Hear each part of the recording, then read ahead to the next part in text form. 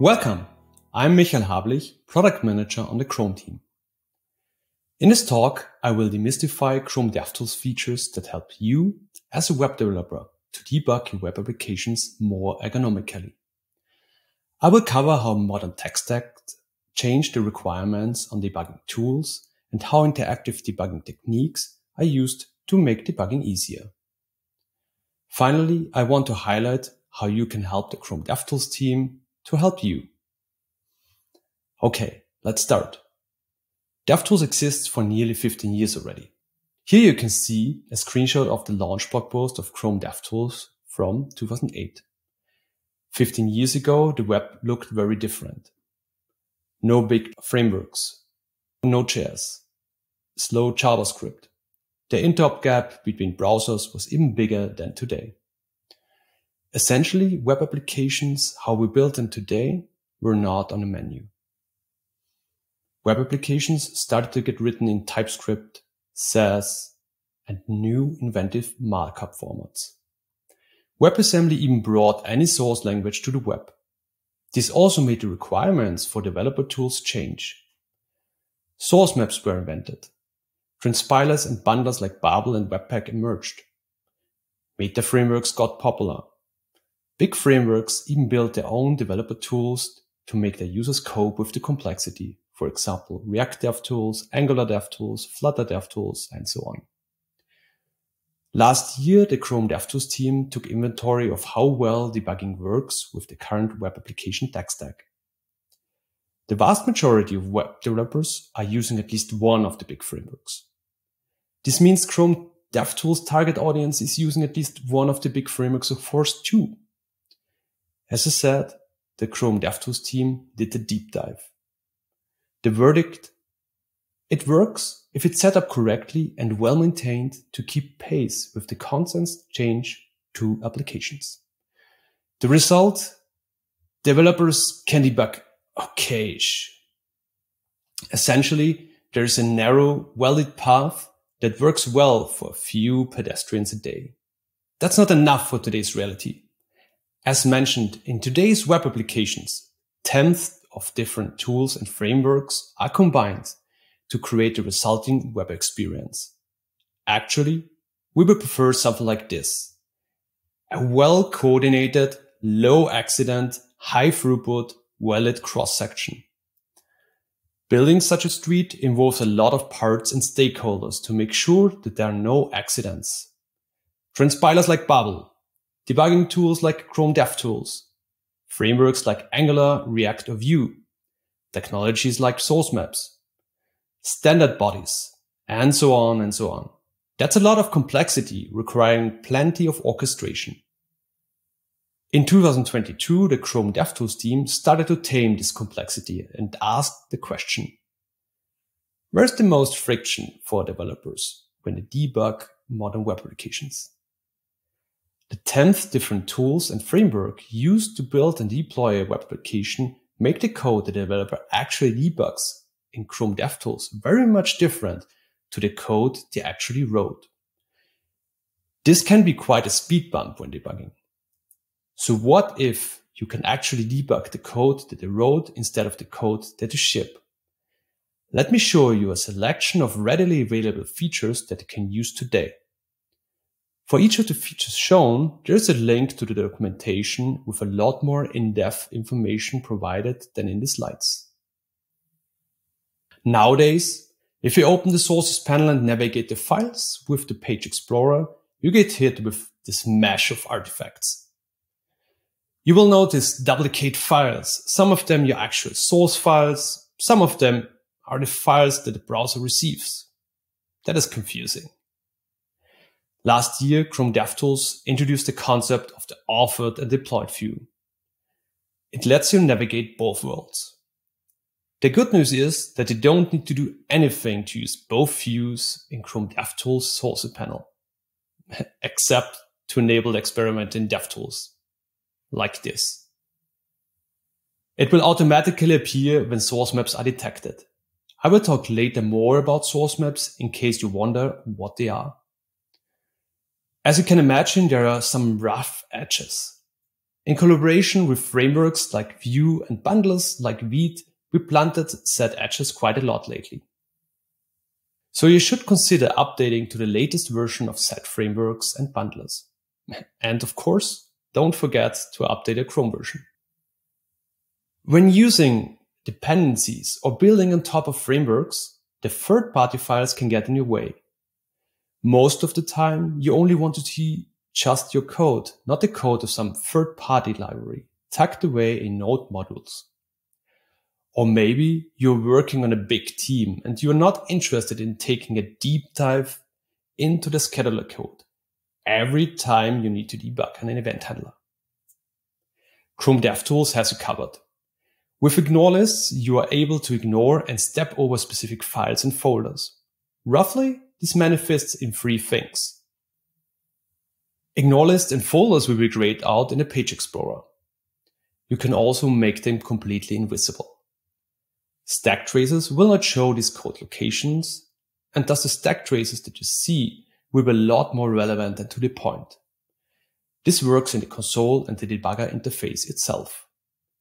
Chrome DevTools is automatically configured to ignore third-party scripts. You can populate this ignore list manually, or if you're in luck, your used framework already does the needful for you and tells Chrome DevTools which folders to ignore. For example, Angular supports this feature since version 14.1. Supporting Vite, Rollup, and Next has recently landed. Stack frame ergonomics can be made even better with linked stack traces and friendly call frames. Your chosen framework needs to support them though. If you're using the latest version of Next or Angular, you should have them ready to go out of the box. A lot of the transformation between the code you wrote and the code you ship is codified with a technology called source maps. Chrome DevTools and various frameworks received a bunch of optimizations on how source maps are handled and leveraged. In case you abandoned using source maps over the years, give them another shot. In case you've never heard of source maps before, you're probably already using them under the hood, as every major framework or bundler is generating them in the dev build configurations. To see if source maps are loaded correctly by Chrome DevTools, there's a nice little drawer called developer resources that will surface any errors. You can find it in other tools, developer resources, or via the command palette. Modern web applications are complex and often debugged with console log. Console log is great and sometimes not enough. That's when interactive debugging becomes relevant. Breakpoints, log points, stepping through code, etc. Let's have a look. I guess most people are accustomed with breakpoints. They pause the execution at a certain point in the application. Now consider that you're setting such a breakpoint in a function that processes all incoming events like the code shown here. You notice that handling click events has a bug. As mentioned, all incoming events are sent to this function, including mouse position changes. If you set a breakpoint in here, you're going to break a lot. You can convert an existing breakpoint to a conditional breakpoint, which will only pause the execution if the condition is true. So, in this case, event.type equals click will only pause the execution when a click event is processed. Let's try it out and debug it. I already talked about source maps and that they enable Chrome DevTools to make a connection between the code you wrote and the code you ship. So, if source maps are set up correctly, you will be able to step through the code you wrote automatically. Console log and its siblings, console trace and console debug are super useful to understand what's going on in an application. They have one big drawback though. You need to add them to your code and sprinkle them all over the place. This requires redeployment of affected code paths. After the debugging session is done, all the console log statements need to be purged.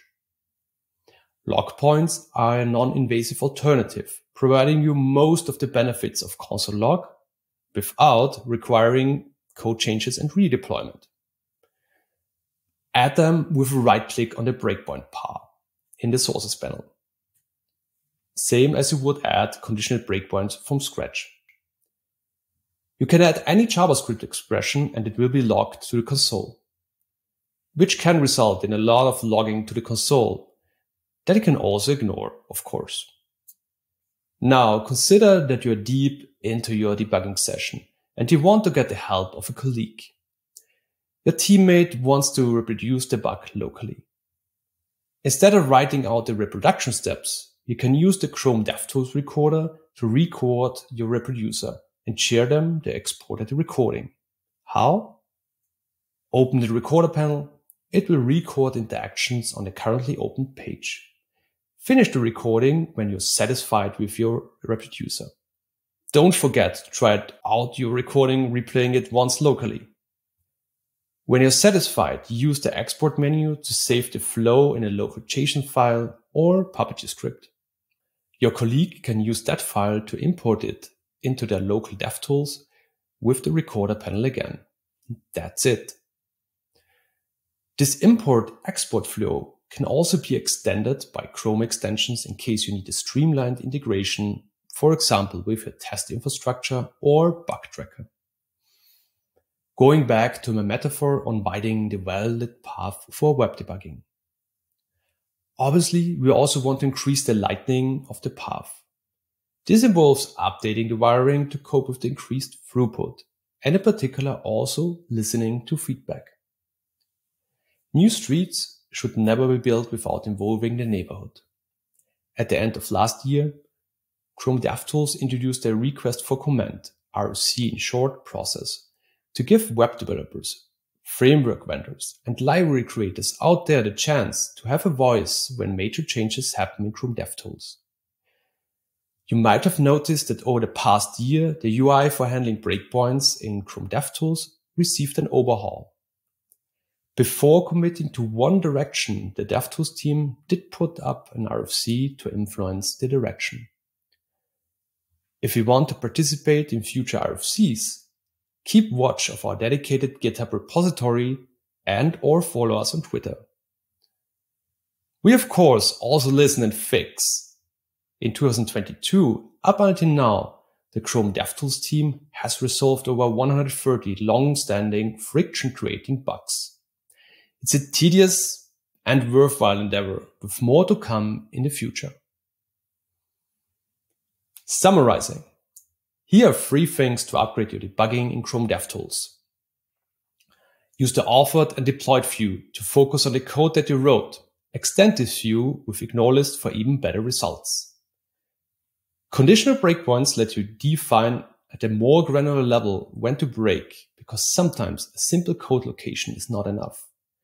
Log points are a non-invasive alternative to console log, providing you most of the benefits of console log without requiring code changes and redeployment. With the extensible recorder, you can easily share reproducers with your colleagues. So that's it for me today. If you're interested in more techniques to debug modern web applications, subscribe to our What's New in DevTools series on YouTube, or read our accompanying blog posts on this topic. We would be delighted to get your participation in upcoming features via Chrome DevTools RFC repository or Twitter.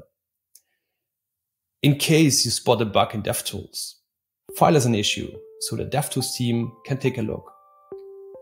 Thank you for watching and have a pleasant day.